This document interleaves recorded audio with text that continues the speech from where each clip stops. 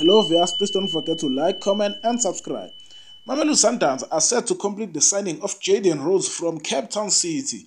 Sundowns means business and they want to continue dominating in the South African football. You will remember that in the January transfer window, Sundowns signed 4 big players and now they are targeting Jaedin Rhodes for next season. This season, Rhodes has been featured in 21 matches and has 4 goals for Capetown City.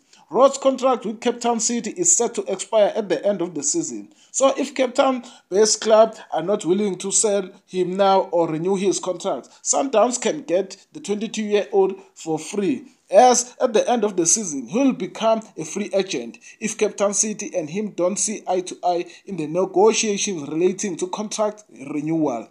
Rhodes was promoted from City's reserve team in 2022 after he had an impressive campaign in the DStv Disc Challenge team.